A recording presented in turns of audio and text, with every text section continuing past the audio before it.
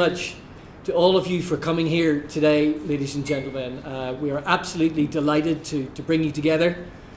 It's a great occasion. It's the first time that we've brought together all the colleges under the banner of the Skills for Employability programme.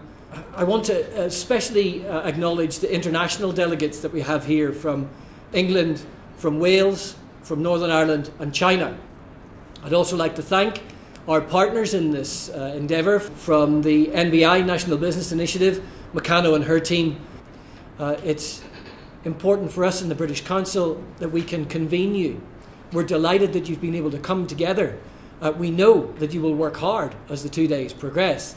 And I hope that when you leave, you feel satisfied that the work that you've done together has helped change and shape things.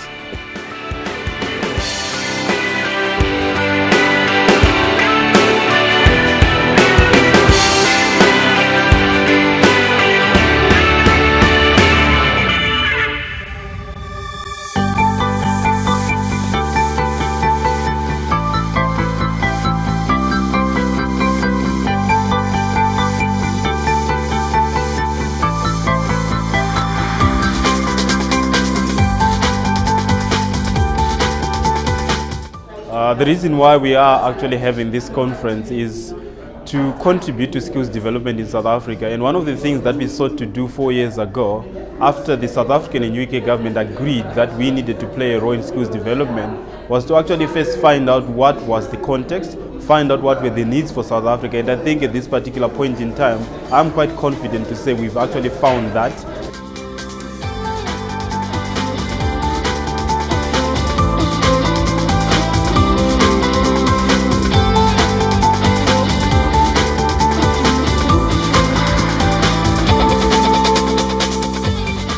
NBI, the involvement of the Department of Higher Education and Training in this project is very important because we have to work within the overall strategic framework as outlined by the department.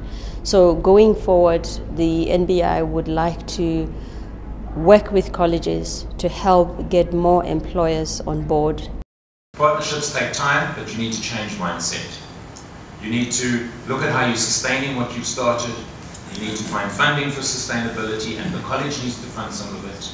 You need to transform your organizational culture so that it's integrated into everything you do. You need to build it into your strategic planning. And one of the things that was only vaguely mentioned is how we put electronic learning platforms in place.